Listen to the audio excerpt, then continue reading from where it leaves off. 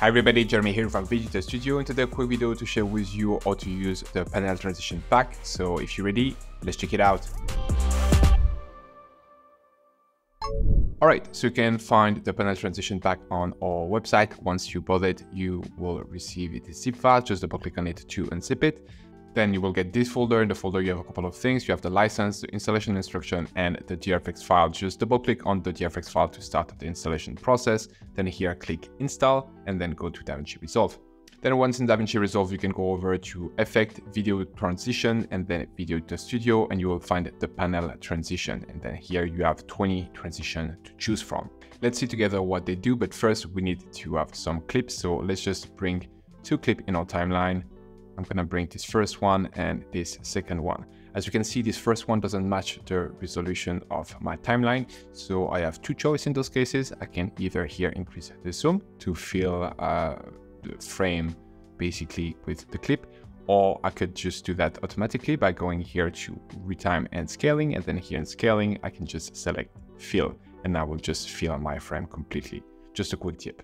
Now let's try to apply a transition. So here I'm just going to drag this transition in between the two clips, but as you can see, it doesn't work. It's because we need to trim the edges of both of those clips to give enough time for the transition basically to be applied. So here I'm just going to trim that first, and I'm going to trim that, just stick them together again, and now we can drag the transition without any issue.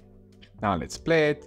It's working fine. I'm not dropping any frame, but if you're dropping some frame, you can always here go to playback, go to render cache, and then make sure that you're in smart. By default, you might be in none, but basically here you want to cache in your transition by default. So here I'm gonna select smart. I'm just gonna bring here that blue bar, and basically when that bar just switch from red to blue, that means that your transition has been cached in, and you will be able to play it very smoothly without any issue. It all depends on the power of your computer, but by default, I always have mine selected to smart. So Davinci get the time to cache in the transition and effect in the background while I'm not editing or using the software. So that helped me to have smoother playback. Right now, let's just jump directly into the transition. So here, as you can see in the inspector, you get the duration in second and in frame. You can basically adjust that here by dragging it directly here in the timeline, and it will be reflected in the inspector. And then same thing right here. If you want 2 seconds, for example, the change will be reflected in the timeline as well. So that's how you can adjust the length of your transition. Now to adjust the style, right here, as you can see, that's clap. So let's say we want to adjust the color of that clap. We can go over to panel control, and then here we can just switch the color. We can also adjust the opacity of some of the panel. Right now, as you can see right here, we can decrease the opacity, or you can increase it to make it a solid. At any moment, if you want to reset the parameter to the default value, you can just double click on it, and it will just reset that parameter to the default value. Right now, let's say I don't want to have blue. I want it to match my clip and have here some pink / purple color. I'm just gonna select the color, then select here the picker, and then we're gonna select whatever color I want. So here, there's gonna be that kind of magenta color, dark magenta maybe.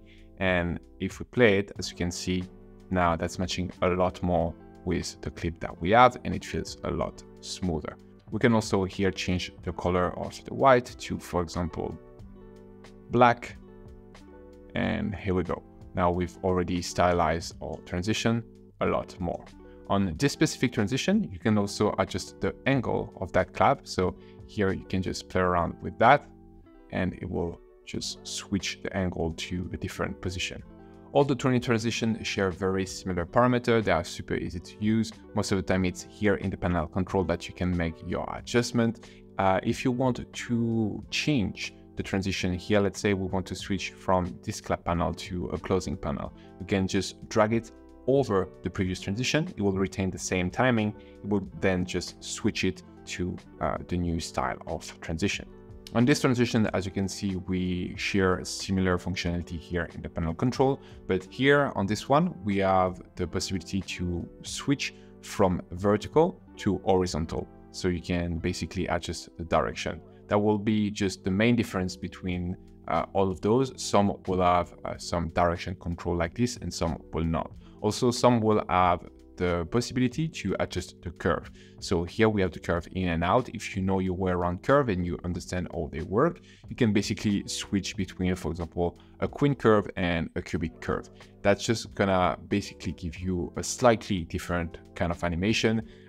Most beginner will not notice the difference, but if you are more experienced motion graphic designer or artist in general, you might notice the difference in timing of those transition. So if you know your way around that, you can just play around with those curves. Now let's see quickly a third one. So here the corner circle panel, let's just drag that in. And as you can see here, you can choose also the direction, but because there is 4 direction right now, it was easier to just create here a drop down. So we created the drop down where you can select left up, left down, then here right up, and then right down. And as usual here, you can fine tune things in the panel controls. So again, let's say here, I don't want to have that blue. I want to go more towards something that is maybe gray. So here, I'm just gonna go and select black, and then we're gonna go back to the wheel and we're gonna just bring that back a little bit, just to have something in between the black and the gray. And already I like that quite a lot. I think it's interesting. It's a lot more subtle. And then for the second one, the white, I want to have something that is a bit more subtle as well. So same thing here. Here I'm gonna just select color and I'm gonna just bring it more towards the gray to have something that is a bit more subtle and that match my previous clip. I'm then gonna select OK. And on this one also, you can adjust the border width. So here you could just like decrease that or increase it. I will just decrease it slightly like this. I think I'm pretty happy with that, and I've basically customized it to my need to fit my 2 clips. I hope this video was helpful and that you will enjoy the pack. Let me know in a comment what kind of pack we should create in the future. Thank you so much for watching, and I'll see you in the next one. Bye!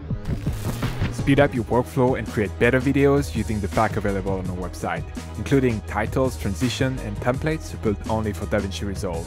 Get started today by downloading our free starter pack that contains over 150 elements. Link in the description below or at videoeditorstudio.com.